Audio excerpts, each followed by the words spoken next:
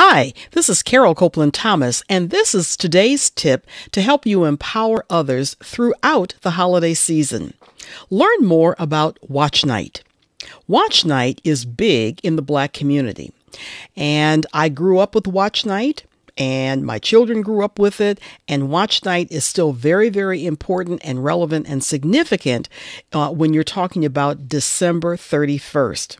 It goes back to December 31st, 1862, when Black people and white people around the country were literally anticipating the 12 o'clock gong happening and January 1st taking place, 1863, when President Abraham Lincoln had literally freed all the slaves in the states that were rebelling against the North. And that's important to distinguish that.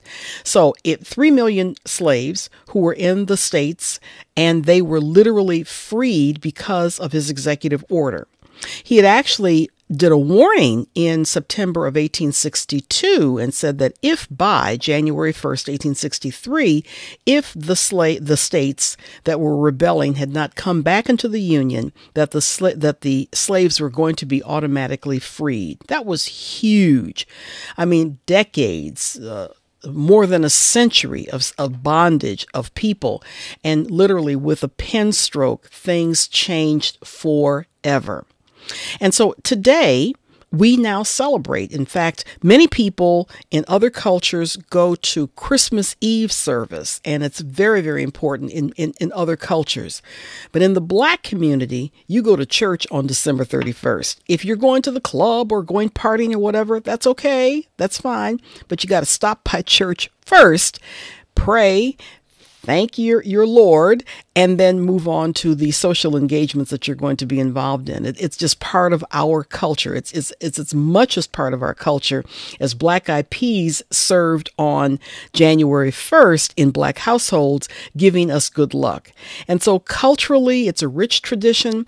I am actually going to talk about it on my blog on December 31st. So please go to my website. That's tellcarol.com, TELLCAROLE, so that you can learn and read about a Watch Night and the Emancipation Proclamation and the states that were impacted by it, and why that literally was the turning point of the Civil War.